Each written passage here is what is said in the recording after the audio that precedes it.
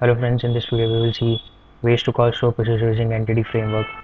In this video we will explain two methods by which you can call a store procedure using the entity framework. Now we can use the execute store query method exposed by data context object, which accepts the name of the store procedure and it calls the stored procedure in the database and fetches the records. The second method is to import the stored procedure itself to the EDMX file, and then after creating the function import we can use the function name to call the stored procedure in the database. Now let's see through the application. Now we have a ASP.NET MVC3 application wherein we have a simple view where we have a simple button, that is the submit button, and on click of this button we are calling a controller method which in turn calls a service method which fetches the records from the database. And in the initial setup we are using the entity framework itself to pick the data from the database, and the records are basically these three records, these three users which are registered, and when the records are fetched we are showing its first name and the last name of all the records fetched from the database. Now let's run the application and see how it works.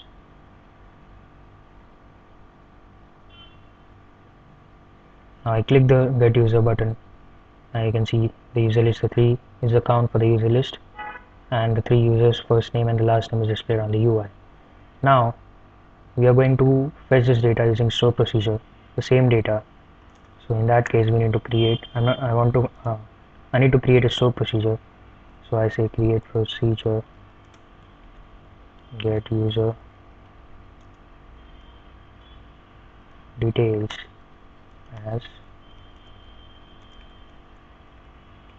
register is my table. So our store procedure is created. Let's execute the store procedure and check whether it returns the details or not.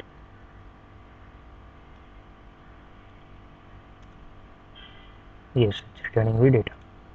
So now our store procedure is ready. Now we want to make some changes in the code. Let's stop the application.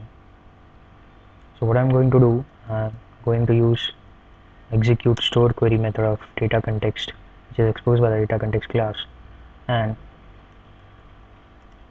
my result is of type register class, and my store procedure name is get user details, and I want my result to be in list, type list. So let's run this and check whether it fetches the data from the database for us or not. Now I click the button again. Now again you can check the count is 3, and you can see the first name and the last name. This is how you can call store procedure using the execute store query method.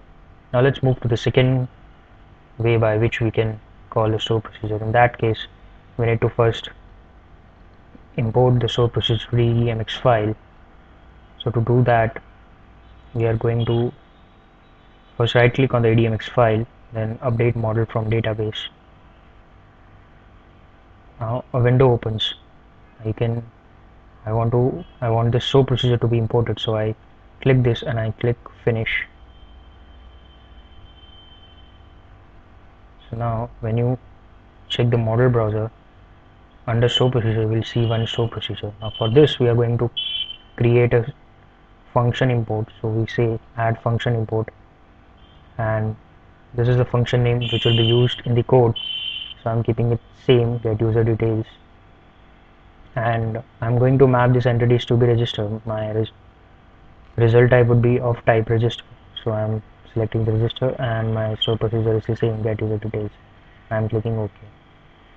So I'm saving the EDMX file, and now when I go to the code, so instead of using execute store query, I can directly call this method get user details, and it accepts no parameter. So I want it to be in list. Now let's run this application and see whether this method returns the data from the database or not. Now I click the button again, and you can see the 3 records and FI, and the 3 records are displayed on the UI. So by this way you can call store procedure using the two ways. And when you are going to fetch large amount of data, large amount of record, using the store procedure is the better way, as entity framework doesn't perform well when there's a large chunk of data to be fetched from the database.